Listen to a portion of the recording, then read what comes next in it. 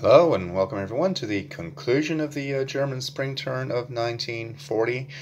As you can see, the Germans conquered Belgium because they have at least two armies in there, so this this Belgian unit is eliminated as well.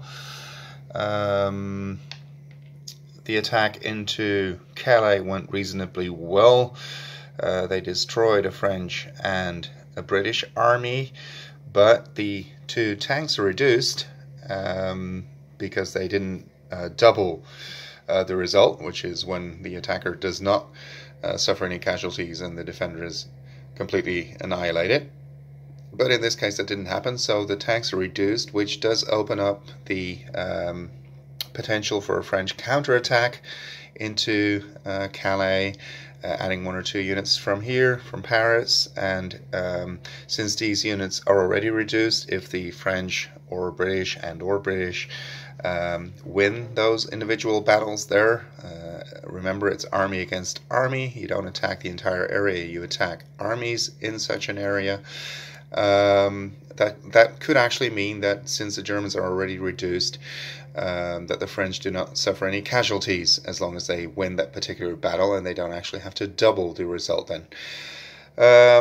Over here the Germans suffered casualties as well, but eliminated the two French armies that were behind the Maginot Line. It was a bit difficult to see in my previous video, but they were indeed behind the Maginot Line, but they still won. And over here one German army was reduced and these units didn't attack.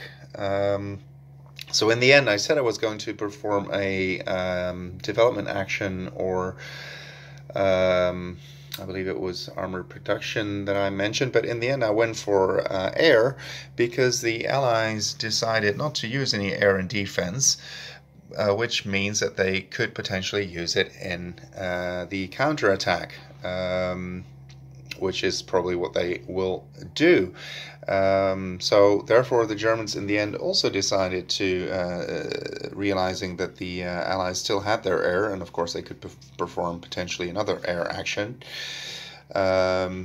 So they decided to play an air mission as well, and because of that they still have two air, well, not remaining, but again they have two air, which they could use to, well, potentially over here, because, you know, you don't really want to use those tank armies too easily. You can rebuild them, it's relatively cheap in this game, but of course it's always better not to do so, also because the Germans do not have any armor points, which is why they decided in this particular turn against a reinforcement action, because most of all they would want to upgrade their tank units.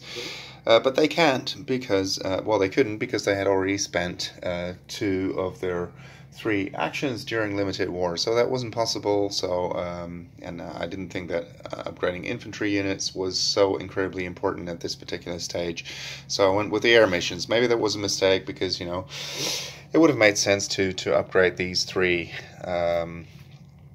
infantry armies, which of course wouldn't have cost me any armor points.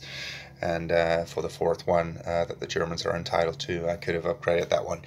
Anyway, I went with the air missions instead, but as you can see, there are always more things you actually want to do in this game than you can actually do. So this concludes the German spring turn of 1940. As you can see, well, obviously, because the French don't surrender until at the end of their own turn, if there are German units in at least three areas. But it's quite likely that these tank units may be destroyed. So that would mean that the campaign in the West will drag on into the summer. But we'll see how that turns out. Thank you for watching, and see you after the next one.